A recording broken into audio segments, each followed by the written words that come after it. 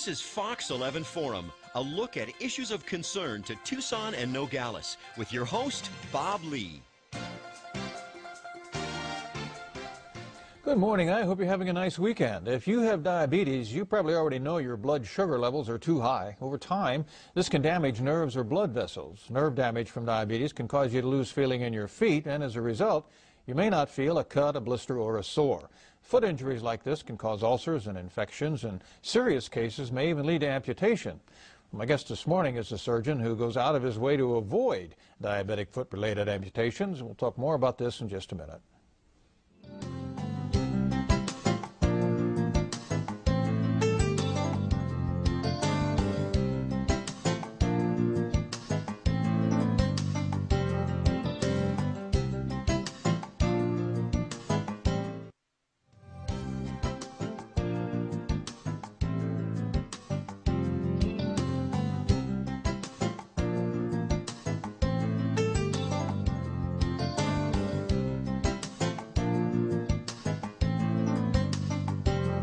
Every 30 seconds, somewhere in the world, a limb is lost as a consequence of diabetes. My guest this morning says that doesn't necessarily have to be. Let me introduce Dr. David Armstrong, who is professor of surgery at the University of Arizona Department of Surgery. He's also director of the new Southern Arizona Limb Salvage Alliance, or SALSA, at UMC, and there's a clinic that they have at Southern Arizona Healthcare System. Thank you very much for being with us. My first question is, since you specialize in diabetic foot and DPM is podiatry and your letters at the end of your deal there, what causes someone when they're thinking about what they want to do to say, you know what, I'm going to spend the rest of my life fooling around people's feet? Well, that's Bob, first of all, it's a pleasure to be with you. I'll tell you, I guess you'd probably wonder that about feet in general. I guess I grew up with feet. You know, my father was a toe mechanic. He was a podiatrist as well, and I grew up in the office. Oh, okay. I watched. You're already desensitized a little then. For better or for worse, I suppose so, with all that business. But I guess I grew up watching him, and a lot of our good friends were doctors of various specialties. But I watched him especially be able to treat folks, and they walked in with pain and they'd leave without pain. And I thought that was wonderful, and that's why I thought I went into it. But then during my training, particularly during my surgical training, we'd very often be treating people that had problems with the result of trauma. They may have a fracture or sports injuries, maybe a high-performance athlete, and I'd see in many of them we'd do a surgery on them and make them better, and they'd be in pain, but we'd be treating pain. The very next day, perhaps we'd treat someone with diabetes, with the ravages of diabetes and a wound, these folks who should, by all rights, be having pain with holes in their feet and wounds, weren't in any pain at all. You don't feel anything. They didn't have what one of my mentors called the gift of pain, and they've lost that. And that to me was fascinating. And treating pain is a tremendous gift that's given to us as docs.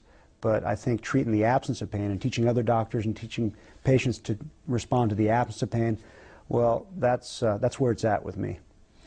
Now, you just came to the U of A. You arrived here last summer.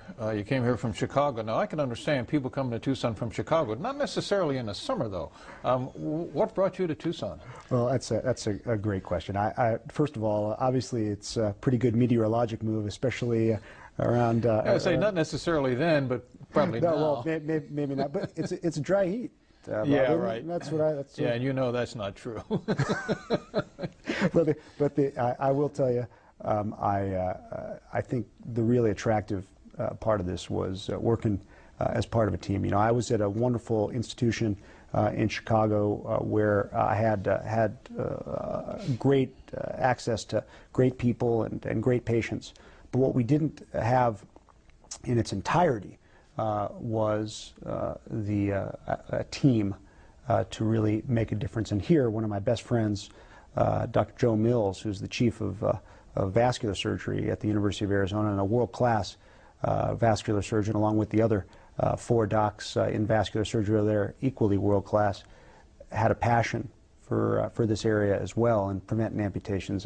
And he worked hard to recruit me out here, along with Rainer Grusner, the chief of surgery and a renowned transplant surgeon. But I think that, coupled with a lot of other things and the weather, I think has really made a difference. And this is the opportunity for us to make a difference, especially in this part of the world where we really have a horrible epidemic of diabetes.